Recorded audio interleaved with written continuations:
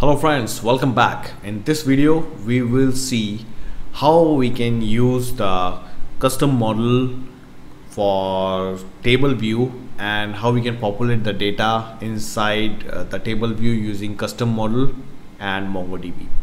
So in my all previous videos I already showed you how you can create a database operation file. Since we are using here, I already explained the custom model file, and there we already see how you can create custom model using QAbstractTableModel. So since our model is ready, now it's time to actually plug that model into our tree view. Okay, so since I already have a basic file which I will run this MongoDB, and here we have just simple one single tree table view.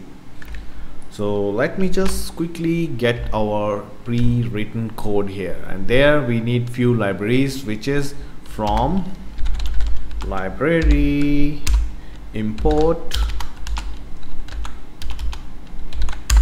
database operation, and from library import custom model. So guys, this two is this application level package. This is not Python level package. So this is what we created. Okay, so now since we already added, I'm going to remove these two other table view because that is for our just example, right? Okay, so let's just go quickly and see one by one what we added here.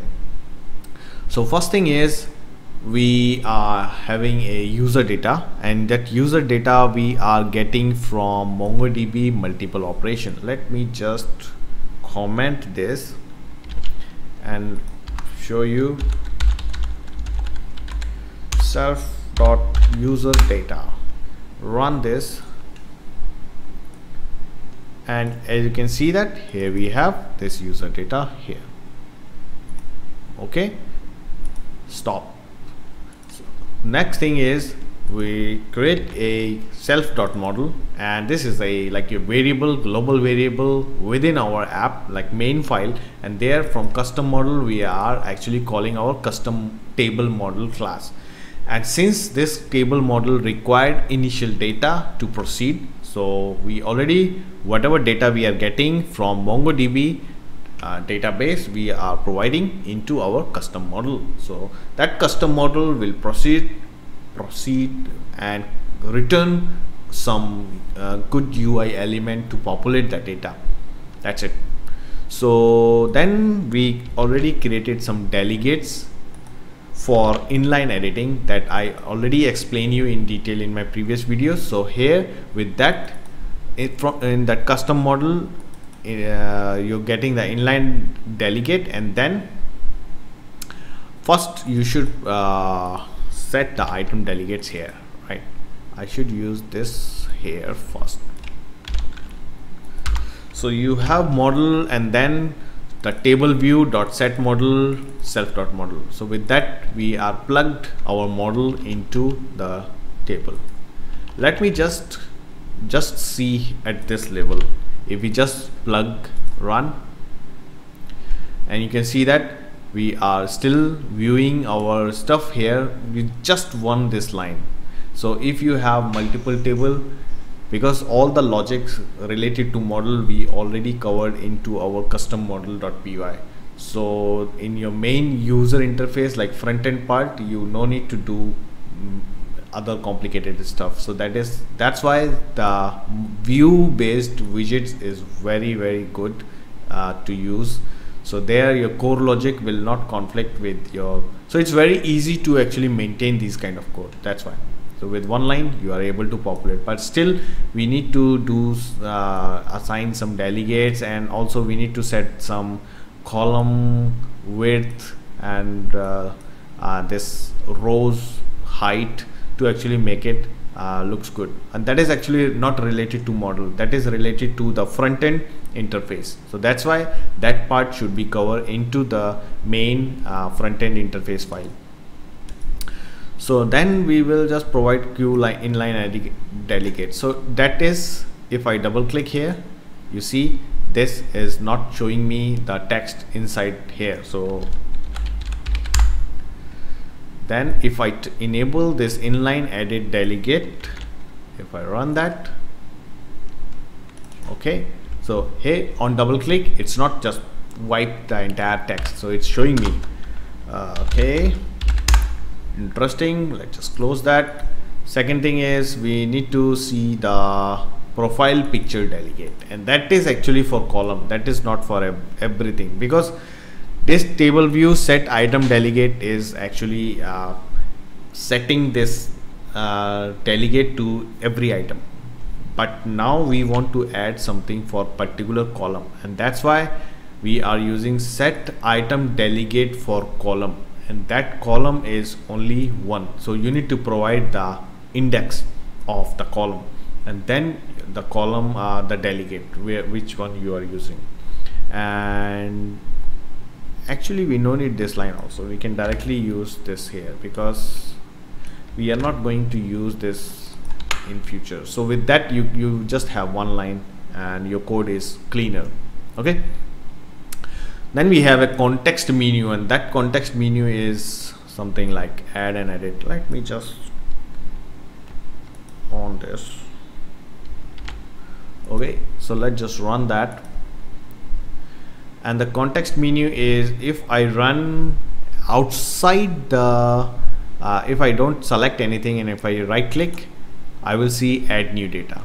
But if I select any row and if I right click, I will see two options here. And this right click option is actually the context menu. And I put one logic just because of that. It's not showing the remove data option if you haven't select anything, because that doesn't make any sense. If you don't select anything, then how you can delete that? Okay, so context menu, for context menu I just created a function, and that is actually start with a menu.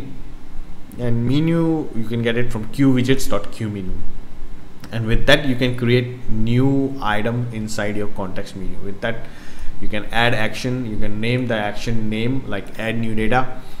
You can set a icon for that. So for example, I put add icon like plus icon image and remove icon image.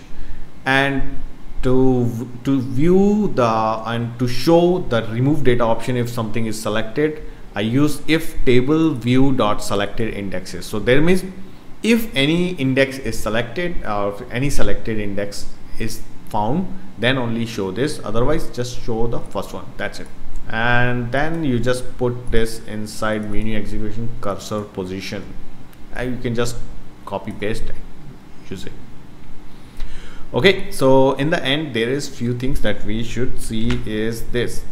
What this is like, I make the vertical header is like the height of the row is little bit wider, so we can see the picture of the so that we can see the photo in the column much bigger.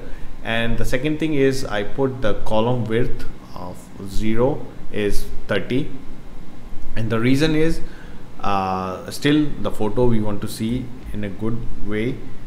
And the third one is the table view dot hide column 0, and this is why we are using, because we don't want to show the ID. So let me just quickly see here now.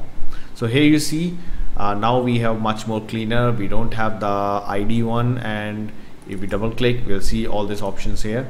Okay, and then if we just remove that or maybe just comment that, you see there is a ID tab here, right?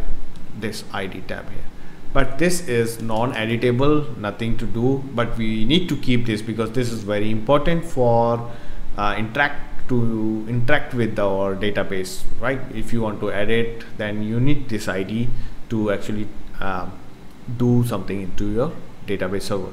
So but don't show that, keep it but don't show that. That's why we just hide the column 0, and with that the end user will only see the option which is actually required for them. No other option is actually visible for the end user. So guys, this like here we just go through all this options related to database, create custom models and create a Qt interface with PySide, and populate the MongoDB data into this our Qt interface. So in the end, I want to show you one more thing, and that is actually very interesting. Why you should use views instead of widgets is this one. Let me just run that. Okay, so guys, since from beginning there are many times I already showed you, these are 3 different views, and 3 different views is actually holding the and showing the same model. So you no need to create a separate function for each model, each view.